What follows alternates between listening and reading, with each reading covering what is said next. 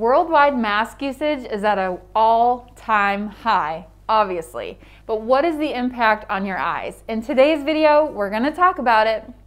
Welcome to Salisbury Eye Care and Eyewear. I'm Dr. D. My goal is to arm you with the knowledge you need to take control of your eye health and have the best vision possible. Like and subscribe for videos every Wednesday at 8 p.m. Hello, I'm Dr. D. I'm a doctor of optometry with my own private practice. I'm residency trained in ocular disease and I specialize in dry eye.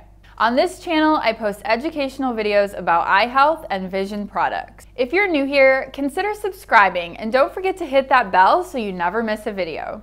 I'm going to leave some helpful information down in the notes below. I'll leave you my sources and some helpful links, and you can check those out at any time during this video.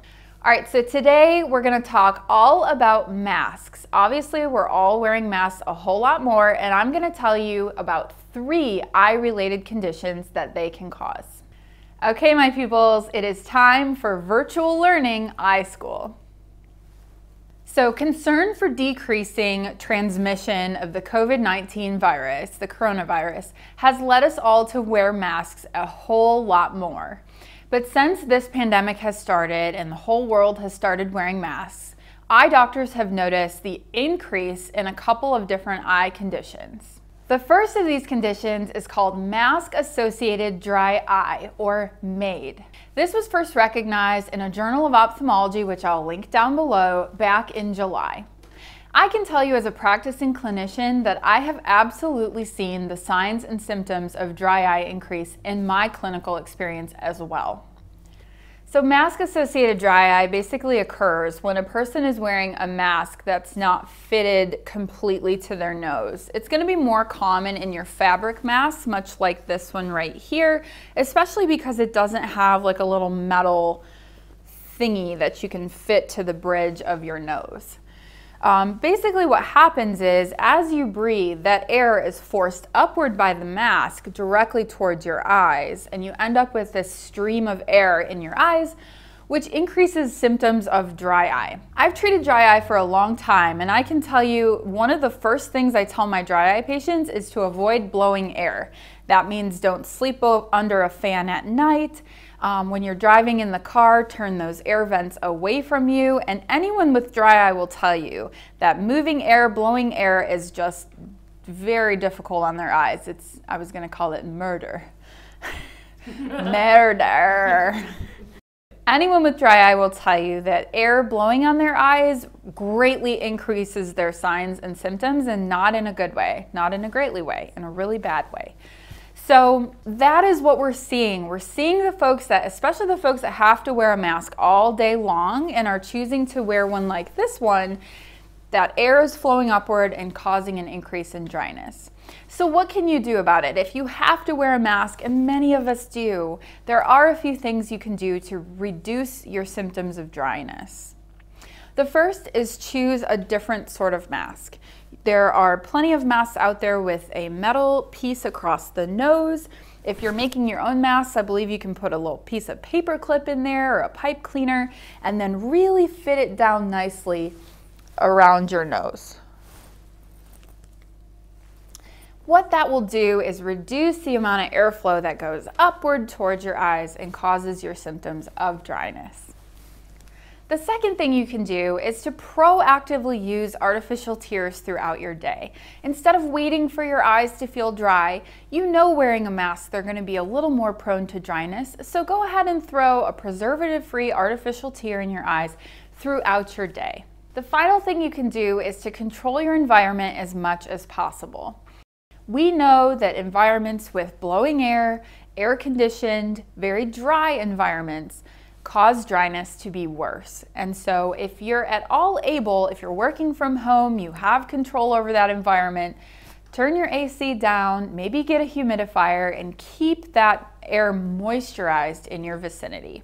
Another one that I just thought of right now, drink lots of water. If you stay hydrated, your eyes will be more hydrated as well.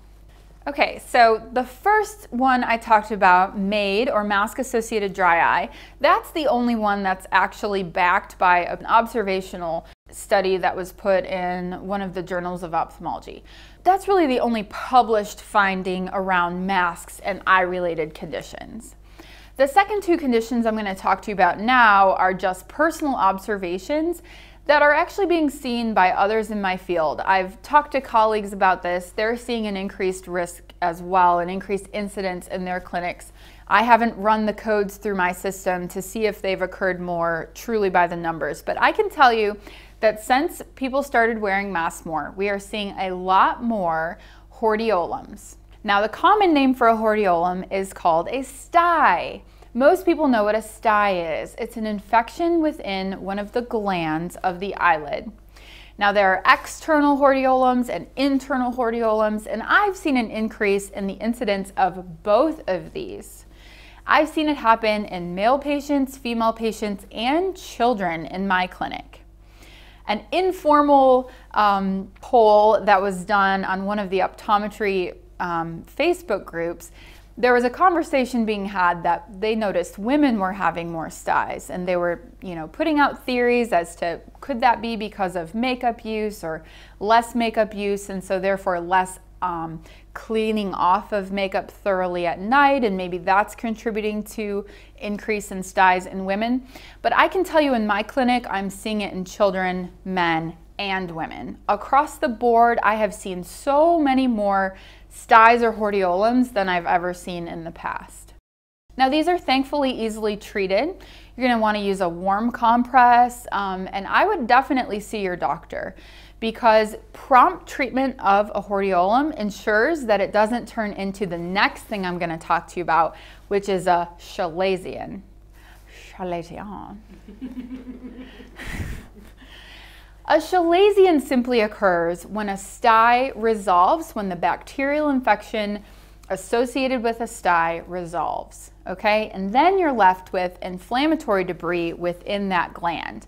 And over time, that inflammatory debris can harden, and you'll have kind of a permanent lump or bump on your eyelid.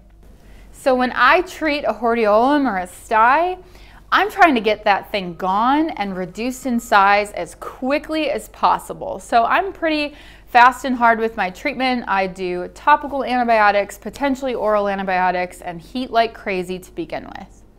That ensures that we don't end up with a chalazion, which are much harder to get rid of. All right, I'm gonna give you some tips now, because you're gonna have to wear masks for the foreseeable future. That's just the time we're living in. So tip number one, get a mask that's easily formed around your nose. That's going to reduce airflow up toward your eyes and hopefully keep you from having those dry eye symptoms that are so miserable. The second is to increase your use of artificial tears. So don't wait for your eyes to feel terrible, but get used to using them proactively. Use those tears before you feel grittiness or sandiness of your eyes, because that'll keep your eyes nice and lubricated and you'll be much more comfortable. The next is warm compresses. Warm compresses are pretty much always your friend when it comes to your eyes. You can use them if you have a stye coming on. You can use them at night for 10 to 15 minutes to kind of get those glands in your eyelids nice and warm and gooey and ensure that that oil moves like it's supposed to. I've made so many videos about this. I think we should just kind of like link them up above in succession, but I've talked about Bruder on many occasions. These warm compresses are so helpful, and having a nighttime routine. That's my next tip, is to clean your eyelids, and you can check out my nighttime eye routine because that'll be really helpful, and I would absolutely recommend that right now to keep you from having eye problems. And then finally, when it's time to call the eye doctor, I think as soon as you have a stye, you should check in with your eye doctor. Like I said, because it's better to get rid of it right away than to let it kind of simmer on its own. If you let it simmer, you could end up with a chalazion if it does get better and you just have the inflammatory debris. That's the better of the two scenarios. The worst of the two is that the infection spreads to your whole eyelid and causes a preseptal cellulitis. You don't want that. You'll have to be on oral antibiotics at that point.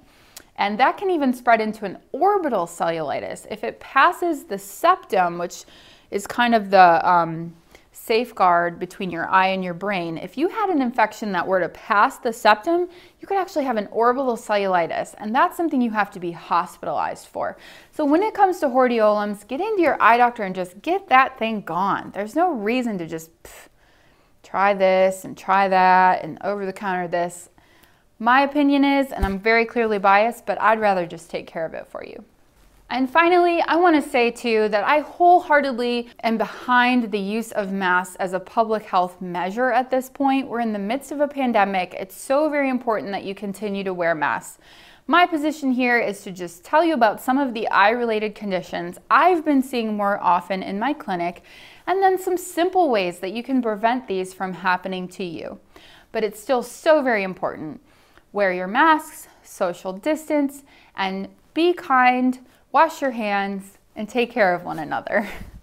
Thank you as always for tuning in. We love having you here on this channel with us. We post videos every Wednesday at 8 p.m. now. So make sure to like and subscribe if you haven't already. Leave me some comments down below. If you're an eye doctor, have you seen these same eye conditions? If you're a patient, have you had one of these eye conditions? I'd love to hear from you. Till then, I'll see you next time.